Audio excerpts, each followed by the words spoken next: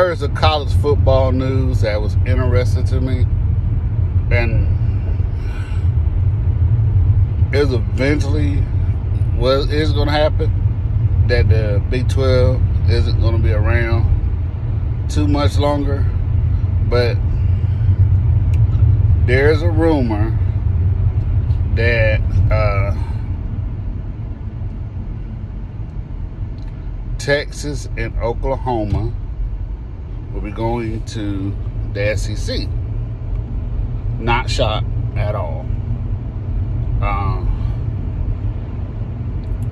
Because I think at one point, Texas A&M, Oklahoma State was working on going to the Pac-10, which didn't make a lot of sense to me because they're more have a southern feel to them, and they're in the South.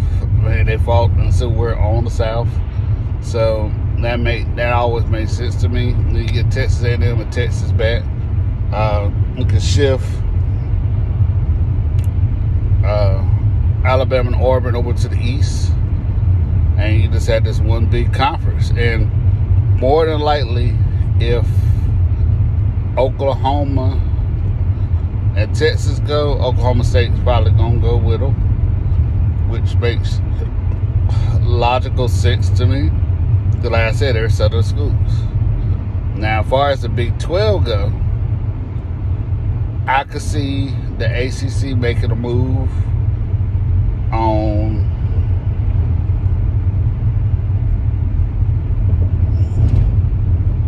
West Virginia and Cincinnati to solidify their base, and Notre Dame, I guess they're gonna say independent, but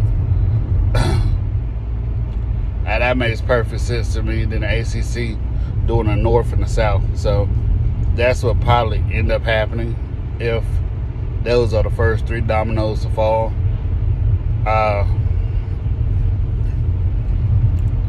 Don't know what happens to the Big 12. They probably absorb a lot of the American schools like East Carolina,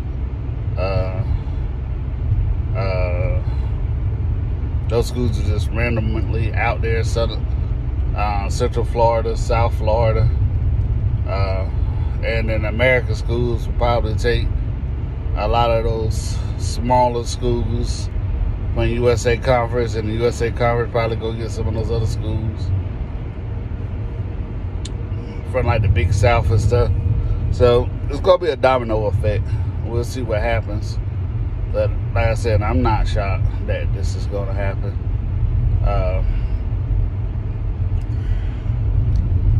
It's just not shocked. It should have happened a while ago.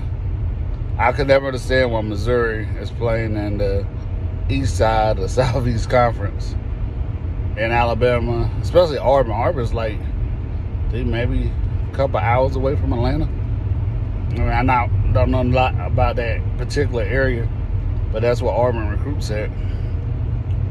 So you just have superpower schools.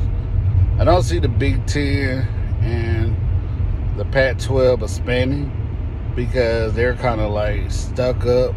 Talk about the academically institutions. So we'll see what happens. All right.